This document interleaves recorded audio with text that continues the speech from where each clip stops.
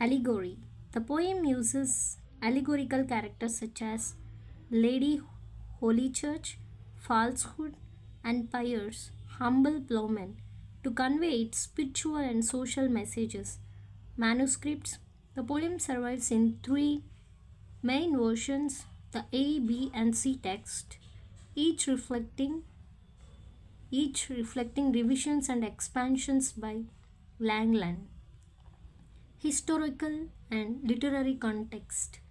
14th century England. Langland wrote during a period of social upheaval, including the Black Death, the Patience Revolt, 1381, and criticism of Catholic Church. Example, rise of Low RD.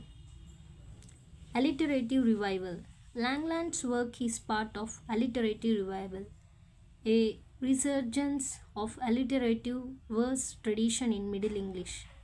Comparison with Chaucer. Langland is often compared to Chaucer, while Chaucer's work, like Canterbury Tales, is more diverse and humorous.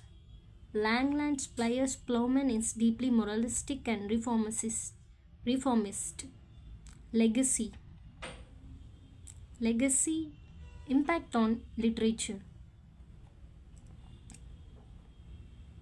Piers Plowman is considered one of the greatest works of Middle English literature and a precursor to later social criticism, religious and political influence. The poem's themes resonated with reformist movements like the Lollards and the later Puritanism. Modern studies. Langland's work continues to be studied for its rich allegory, social critique, and linguistic innovation.